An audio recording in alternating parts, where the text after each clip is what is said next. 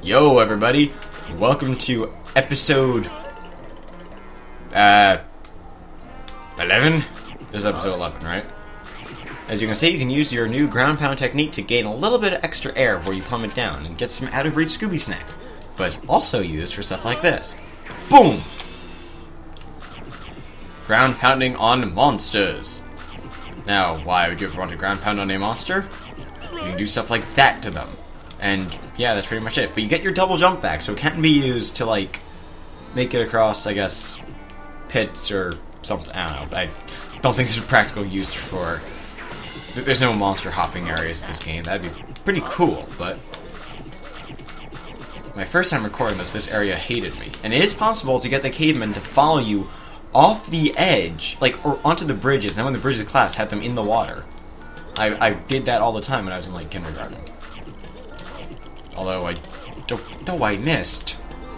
I missed. Okay, made it back. And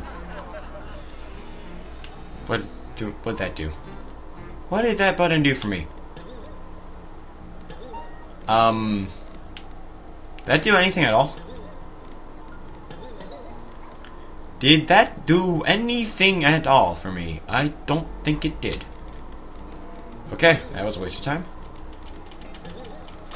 If we go back here, there is a snack gate here, which don't hit it now. Just get the snacks there, then leave. You don't need to go into there until much later in the game, but you can actually get there from Shotgun the Dog Part 2 for free. Just will cost you your life. You will die and lose all your dog tags on your name. I'm just gonna call them hearts because I've been playing Zelda recently. Anyway, it just brings you to here, creepy crawlies in the hallways, and you need to go to Part 3 later in the game to get the plunger invention. However, the plunger invention will actually not appear there until after you've gone through at least this area. I believe it might actually be up to here, or up to here. You need it right here, I think. You can't progress further without the plunger. So they give you access to it early on in the game. You get confused. Like, when I was first playing this, I had no idea where... I tried to go in there, and I came up to a dead end, and it was a really creepy area of the game. I really don't want to go in there. And I wasted Scooby snacks. I didn't know about the freeway in yet.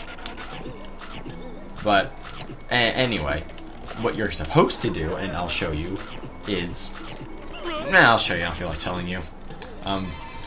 Float this pipe to a one-way shortcut outside Mystic Manor. You can get up here with the umbrella invention, which allows you to ride air currents, or it's possible to jump up here in some way, shape, or form. I've done it before. Don't think the game's going to cooperate with me now, and I really don't want it to just come back here and then cut the video like I did the last secret passage. So I took secret shortcut. I suppose that kind of makes sense. Enter the door, Scooby. Yeah.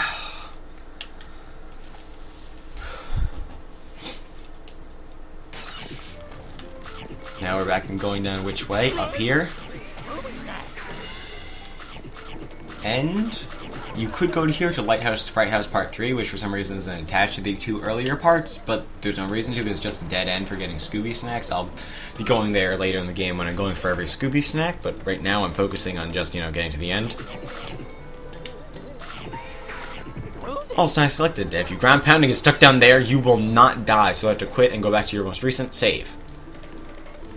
Anyway, the area in the game we're going to now, and this took me forever to figure out. Back in the hedge maze. Chills and Spills on Haunted Hill, Part 3. The area where we got the helmet.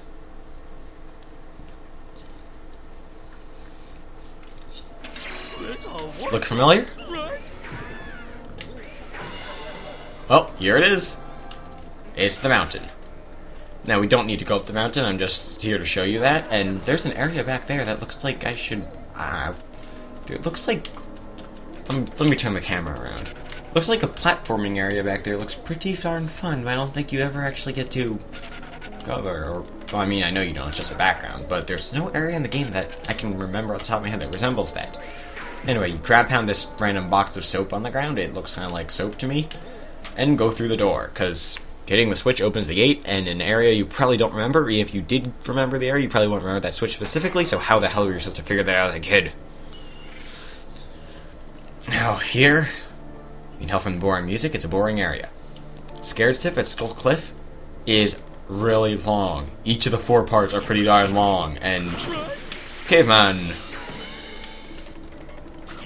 I do know a shortcut for this part, and I'll show you at the end. Or, yeah, I guess when I'm done with this room. But, yeah, not the end isn't like, you know, the end of the video or anything. If you go through here, you notice, hey, I can't go anywhere. This thingy ain't moving.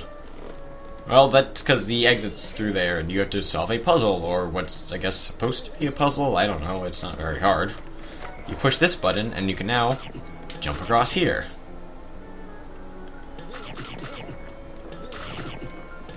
Oh, I missed.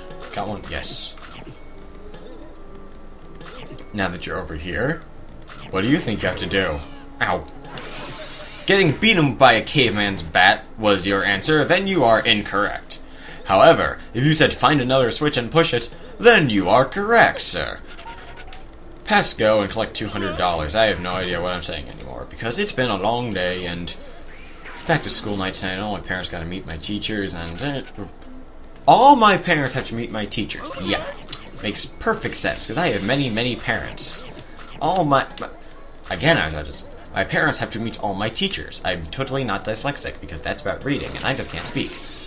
And I usually can speak, too, when I'm not, you know, talking to a microphone. When I'm making movies with friends, or just plain talking to friends, I speak a lot better than this, I think. I don't know. I do screw up what I say pretty often, that's because I think so darn fast. That wasn't very quick thinking there. I kind of actually zoned out in the middle of what I was saying, and that's something that'll happen to me too. I usually will either think incredibly quickly or zone out randomly. Damn it. Well, since I died, I guess I'll show you the shortcut I mentioned earlier. This is for all the people who don't want to do this area, or this room, I guess I should say, because it's kind of boring, and would rather just take a shortcut and don't care about losing the Scooby snacks. That's all you do. Hit circle as you're dying, and go into the area. But I'm gonna go back quickly to get the boxes, or not box, get the individual Scooby snacks I missed. Not a box. I would like to have multiple boxes of Scooby snacks there, but I know that ain't gonna happen. Oh, now this thing's turned on magically. It does turn off when you die, so that's kind of why I did the shortcut instead of, you know, redoing the whole area. Anyway, Scared Stiff at Skull Cliff Part 2.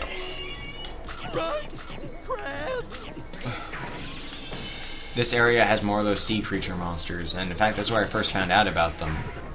Watching the screensavers for this game, because I totally have a life. And I'm just gonna get those Scooby snacks now. Anyway, in this screensaver for the game, just, you know, wait on the press start screen and don't push any buttons for a while. It'll play like a random area from the game for you.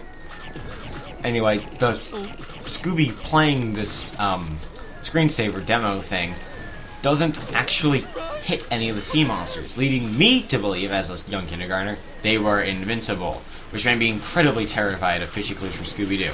Although, by the time I got into this area, I realized you can kill them. Just takes 2 hits.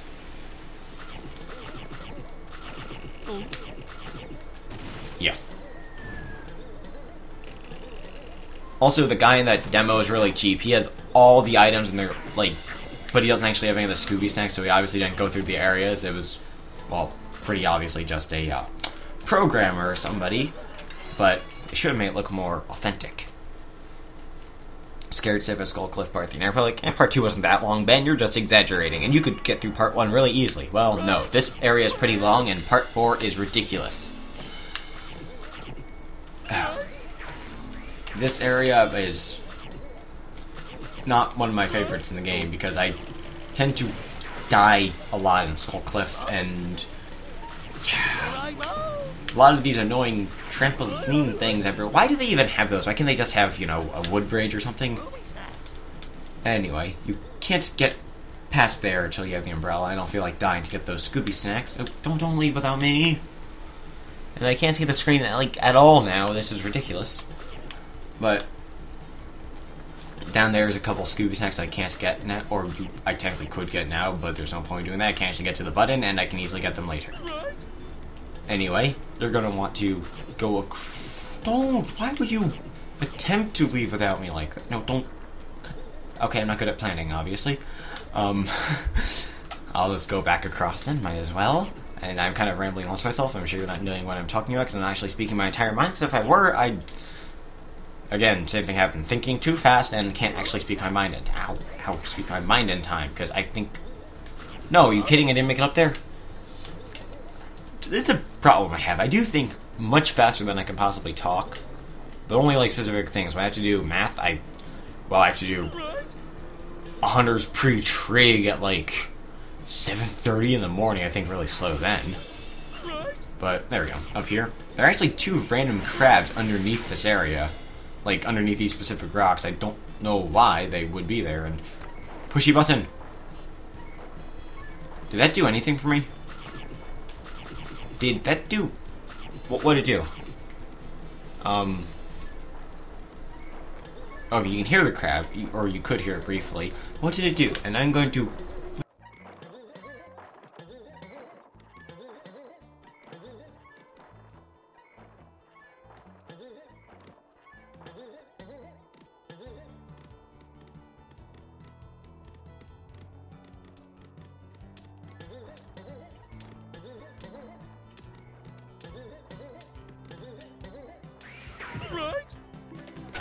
Okay, everyone, I'm finally back. I had to go all the way back through Fishy Clues for Scooby Doo Part 1.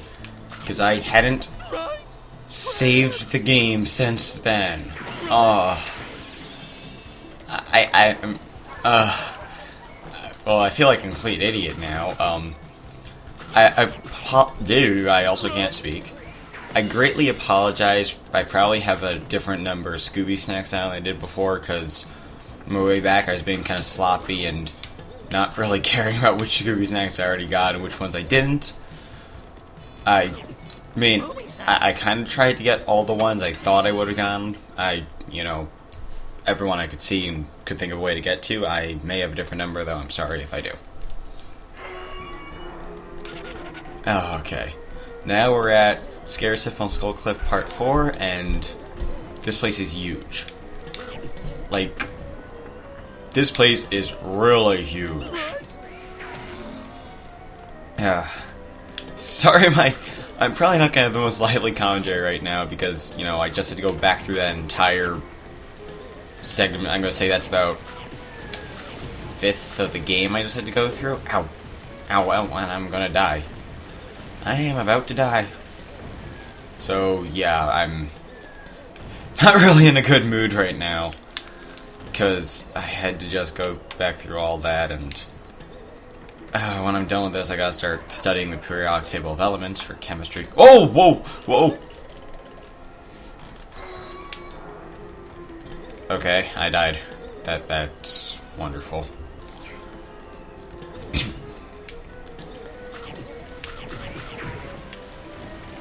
And, oh boy. Pushing that button, I guess, moves this for you. Yeah. Okay, now I'm back here. So it's just really, there's 2 different routes you could take to get down here. I'd recommend you go the second way, because that one's quicker, unless you're playing for all Scooby snacks. Sorry for the brief interruption there. Yeah, I'd recommend you take the lower route, unless you're going for all Scooby snacks like I am. What's with all these monsters in boxes? Okay, so, yeah, this area... Whoa. This area will take a long time to get through. There's actually 3 separate checkpoints in this one room, because if you died at the end and got sent back to the beginning, that'd be pretty awful. See how big it is? It keeps going on past here, too. Don't leave without me.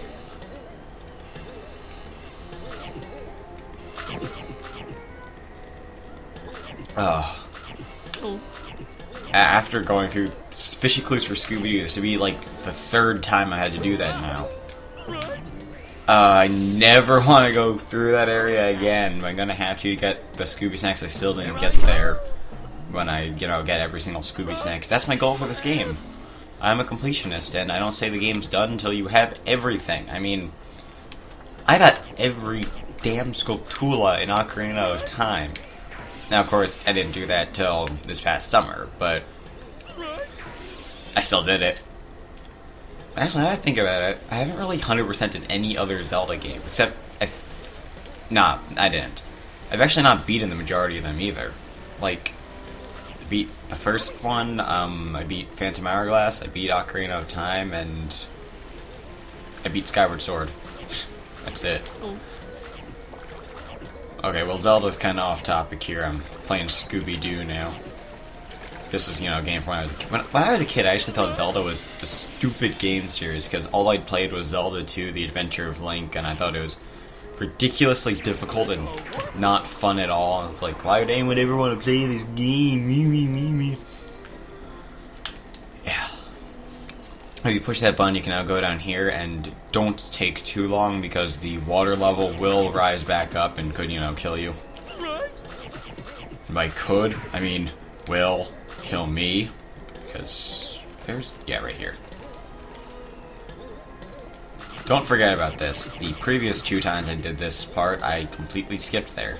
Or the previous one, I only did this 1 time. Yeah. What am I talking about? Previous 2 times.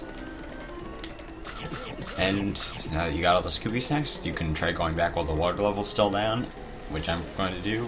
And so you can now hear the waterfalls back on. It's starting to rise again. Not sure why they'd have a button that shuts off the waterfall. Oh, another waterfall hump. And you see that random white aura. That was quick. I realized it's supposed to be like, the waterfall dust, I guess, or, the sprays of water, but it was completely misplaced. Yeah. Oh, now we get to go through here, and I'm going to end off this episode here, so see you guys later.